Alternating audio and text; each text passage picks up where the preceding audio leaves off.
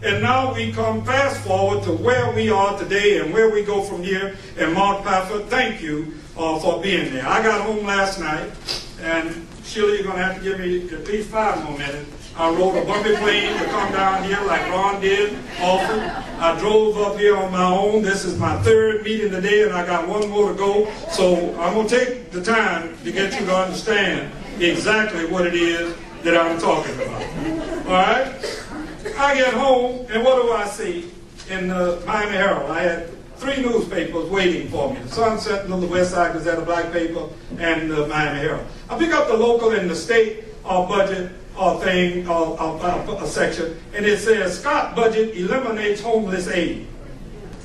In addition to cutting the homelessness office, Scott's budget calls for moving trust funds that pay for indigent criminal defense and domestic violence and rape crisis programs into the general revenue coffers. He also wants to end programs that encourage state contracting with minority businesses, in parentheses, women too are in that category, and suicide prevention efforts in public schools, footnote right there. So then I read the Sun Sentinel, and what do I see? Suicide helpline calls rose last year. Suicide calls to the 211 helpline were more than 47% from 2009 to 2010. And my good friend Mark Pafford called him out, and this is what all of you need to be doing. Mark said it is probably the most callous, destructive, hurtful, archaic budget that you could put forward in a state like this. What is this state?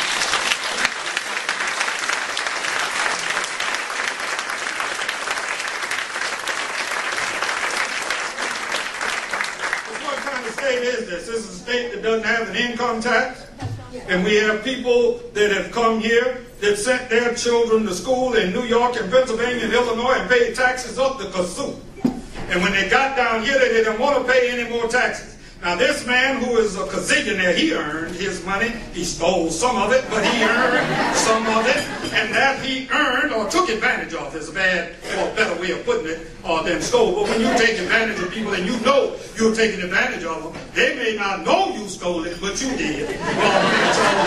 So that said, he got wealthy. So he sells everything, the state planes, and he's telling everybody else all the programs that are going to be put to the side. Kelly Skidmore was in that room with Andrew and those because she knew that people like this were in charge.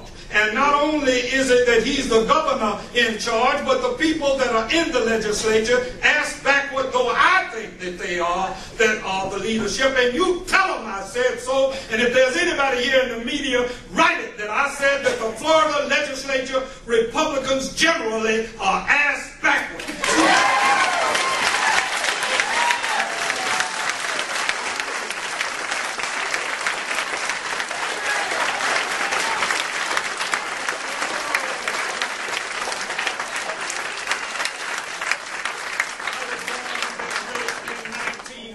In Alabama Springs, Florida.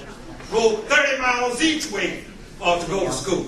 I don't have to wonder where the Fenn Holloway River is or where San Lando is.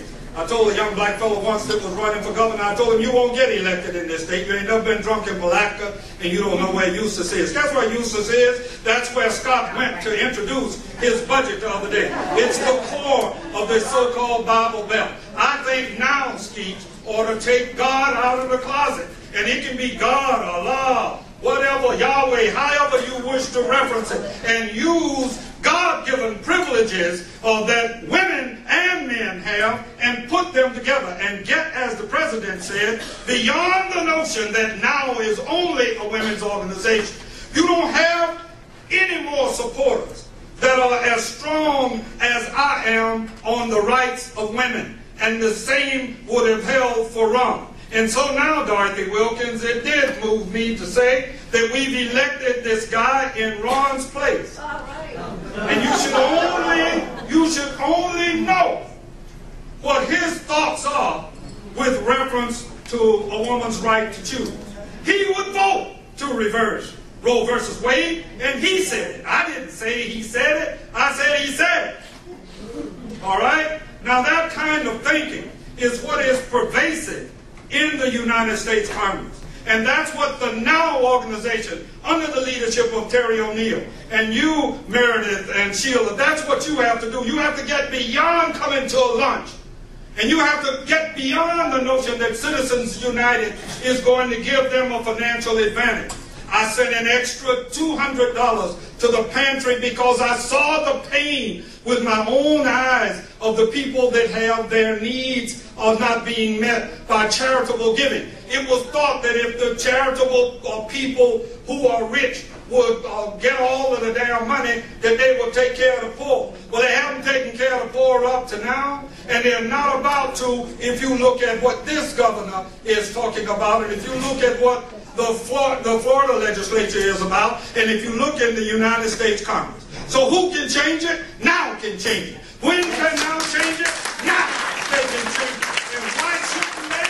If they don't change it, who? Then I say the who is now. And I'm not talking about then under Susan B. Anthony. I'm talking about standing on she and them line's shoulders and putting Harriet Tubman right there with them when she said, ain't I a woman? And stood up with them, having gone to get slaves more times than one, when she had the help of these same kind of Quakers like Susan B. Anthony. Yes, Kelly Skidmore, you've received an award that Catherine received. You've received an award that Catherine received that asks that people make contributions to this organization now, and that they make contributions to the NAACP. The other question I ask, is it now or never? I choose now forever.